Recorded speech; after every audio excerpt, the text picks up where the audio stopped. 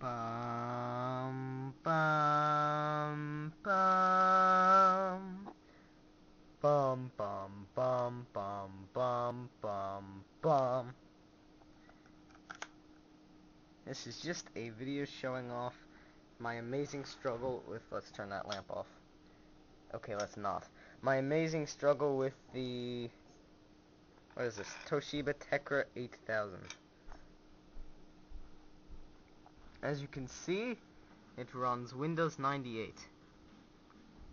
I have tried, this is a 10-year-old laptop. I have tried every single operating system with it. Linux, like every single distribution of Linux, I swear. Windows 2000 Lite Edition, I obtained. Windows XP worked, but pretty slowly. You can see I'm a big Kingdom Hearts fan.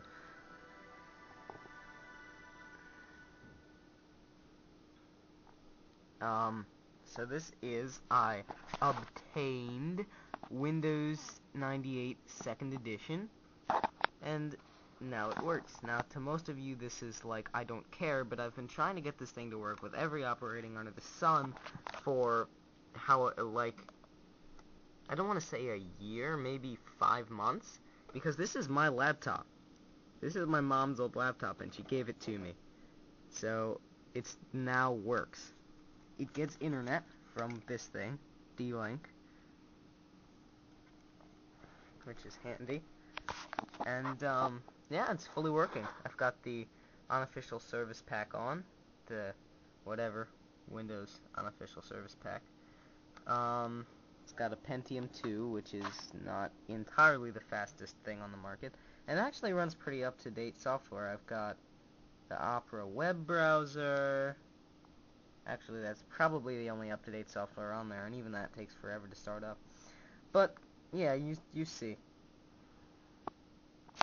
Oh, and additional. Getting it to go full screen with the display was, like, impossible. The Tecra 8000 is, like, notorious for having a really impossible to install and locate video display driver. I had to get 2 different drivers, and they, like, combined somehow. It was cool. Anyway,